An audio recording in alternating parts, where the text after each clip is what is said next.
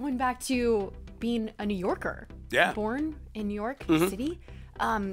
When did you envision yourself becoming a sports broadcaster, and perhaps maybe even at this level, calling Sunday Night Football games? Yeah, never at this level. You know, you get lucky sometimes. You start to do things you didn't even dream about, and you wonder, like, how do you top this? What's next? You know, I grew up in New York, only child.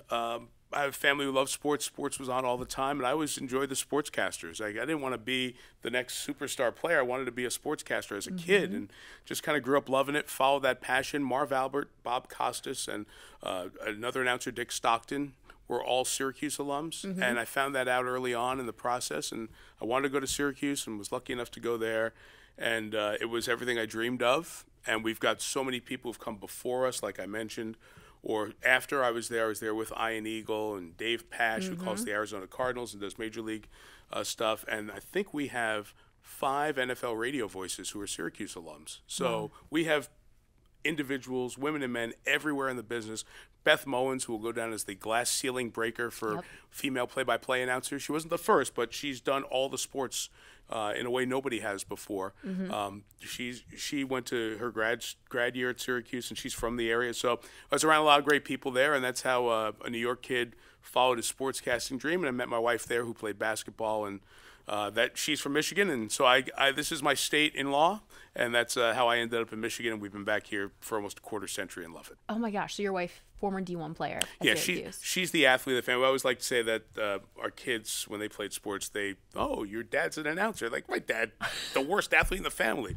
You know, in a family of 4, I'm the 5th best. The dog slots in before me. So, but yeah, so we have a family that loves sports, and there's always a game on in the house somewhere. Somebody's watching a game, or somebody's talking about a game, or a group chat with the family, like, hey, did you see that? So it's a neat part of our lives. It's not just profession, it's passion for us as well. I get a lot of questions from college students all the time. What did you do at Michigan to put yourself in the position you are now? So what did you do at Syracuse that you think helped prepare you the most to tackle the real world after graduation? Yeah, well, luckily we have a great college radio station there. It's called WAER Radio. It's been going since 1947. And there's been a tradition of calling football and basketball games. So you get the great basketball. At my time, it was the Big East. Now it's the ACC.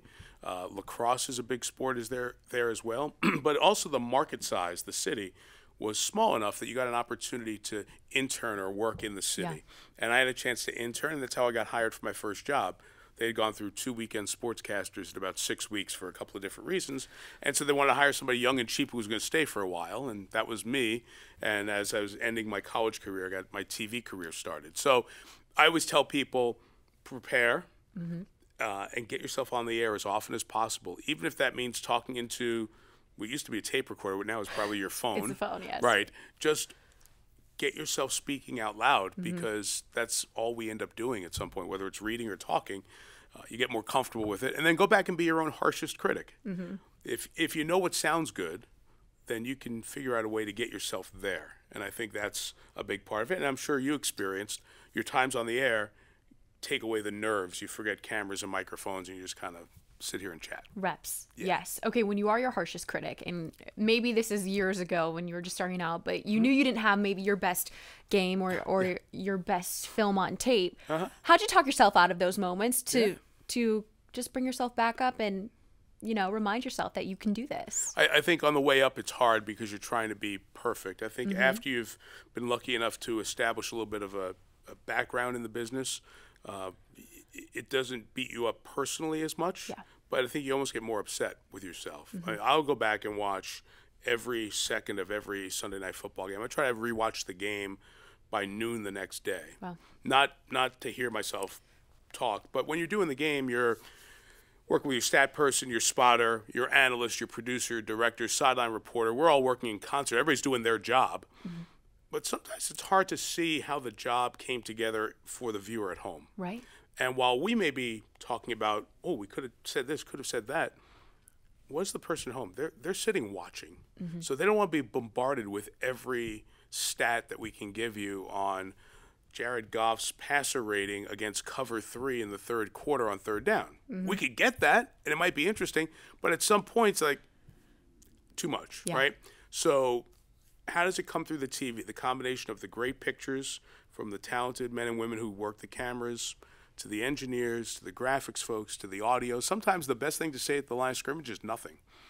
I'll look ahead to a night game in Green Bay in the winter. Usually a cold night, sound travels very well. Packer fans are great about being quiet when the offense is on the field. Phenomenal. Aaron Rodgers is a really great, loud, strong cadence. Green 19, Green 19. You can close your eyes. You've heard it 1,000 times. So in Green Bay, I already will know, hey, that's a game where when they get to the line of scrimmage, if it's not important, shut up. And that comes from going back and watching yourself and critiquing yourself. So that'll be that dance, and I'll probably go back on the following Monday after that game and go, man, I wish I wouldn't have said that at that point because there was good audio on the field. So those are the things you try to do, and you beat yourself up because you want to find the best. A perfect game, a perfect show is out there. The difference is your thought of what's perfect, my thought of what's perfect are two different things. Yes. So you got to find that sweet spot. I love it. The details, everything about it. I did look up kind of the timeline of when you graduated Syracuse, you were sports interning for the local station in Q's. It looked like you became sports director immediately after graduation. I did, yeah. Which is insane, right?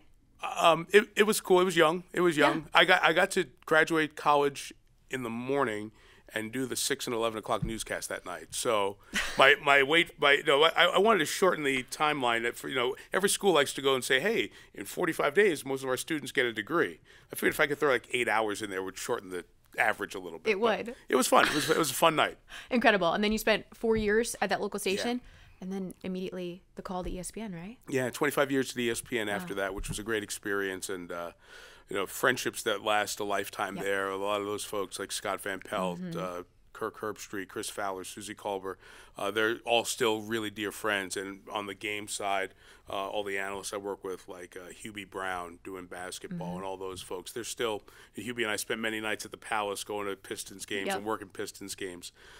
So they've all stayed friends. It was a great 25 years. I got a chance to cover golf, cover all the championships in football and basketball as a studio reporter, chance to do Monday Night Football for a decade. So it was an amazing, amazing time. At the time that ESPN had really reached its height of being not a cable sports network, but a sports power. Yeah. And to be there and to work with Chris Berman, Bob Lee, Robin Roberts, Charlie Steiner, Dan Patrick, Keith Olbermann, Linda Cohn, Carl Ravitch, Gary Miller, all those people, Craig Kilborn, Rich Eisen, Stuart Scott, God rest his soul.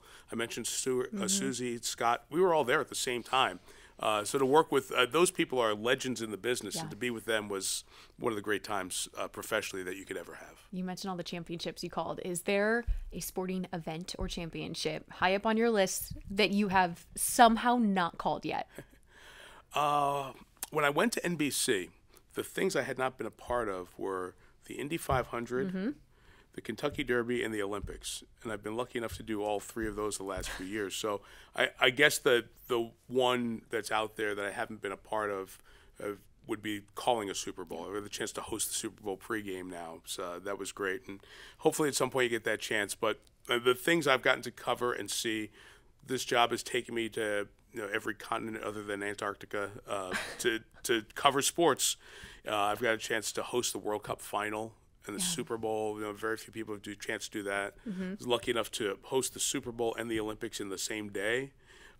You don't even think that these things are possible. So if we are able to check every other box, that's great. But if not, this has been such a good time and a good experience that I'm very blessed to be a part of it. You've got to be a mentor to so many people. So who's Mike Tirico's mentor?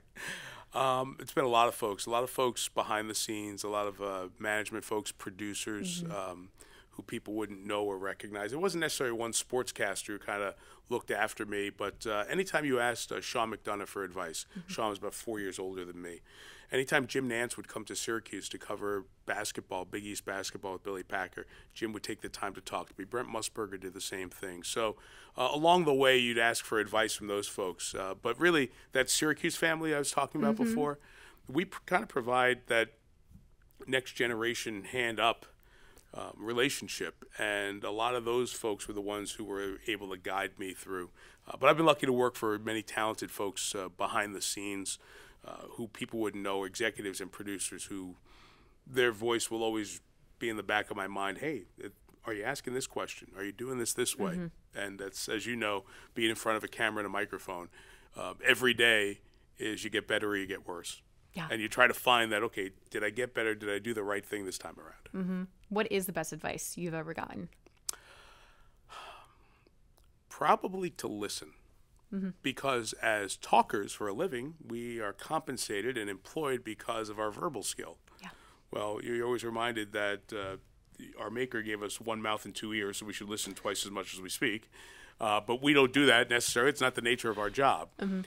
But being a great listener, every time you ask a good question, often it comes from the answer that the person gave you before that, right? So you just try to focus in on that. So listening is the best advice I've been given.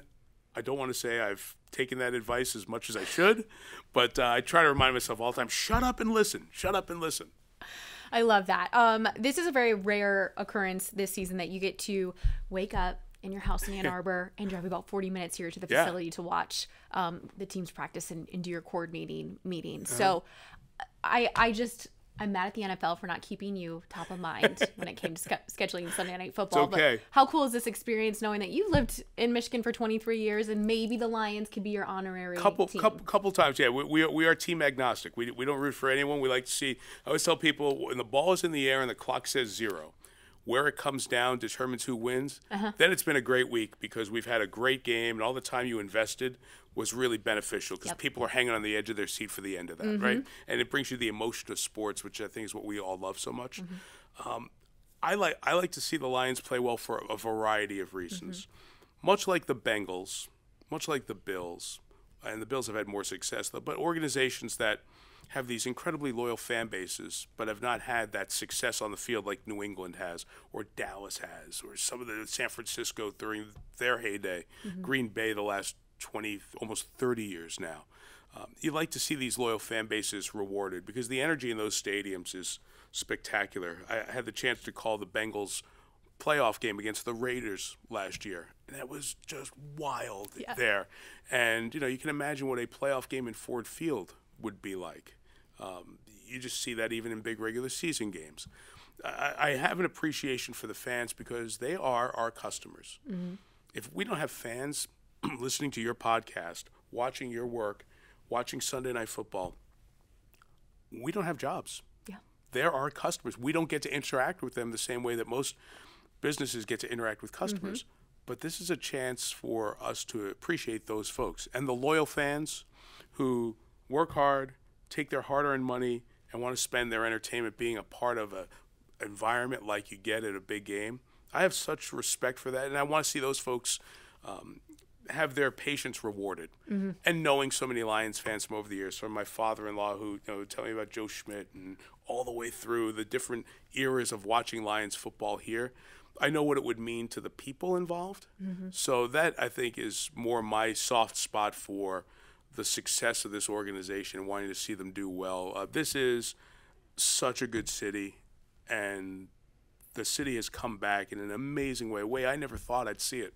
If you asked me 10 or 12 years ago. And to see that downtown vibrant and full on a Sunday, for like a Sunday night, let's say we get a Sunday night game here in the next couple of years, to see that energy in the city and to see Comerica lit up and Ford Field lit up and LCA lit up and downtown just kind of connected shows Detroit to the world. Yeah. And for me, that would be wonderful to see. So am I rooting for the Lions in the game? Not necessarily. Am I rooting for the Lions overall? Absolutely. I want to see this place enjoy football. You just listened to another episode of Off the Record with Dannie Rogers. A new episode drops every Tuesday.